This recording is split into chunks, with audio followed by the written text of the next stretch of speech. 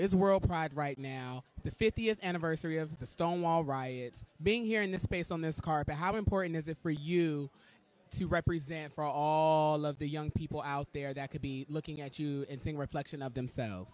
So pride in one word for me is authenticity. Pride is truth.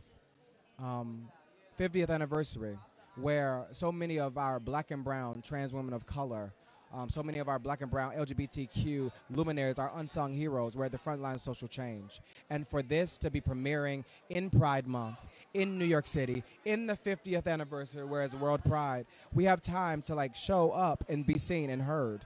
I think what's been so crazy about these years is that people want to rent the culture but don't want to buy the culture. And nobody wants to stay. They never want to stay in the house. They just want to visit and dip out. We ain't having that anymore. We're not. Because there's too much at stake here. We have so many things, so many variables being divisive in our walk and in our way for us to just be lollygagging on the truth and on the work. This is what it is, and this is what it's going to be. Period.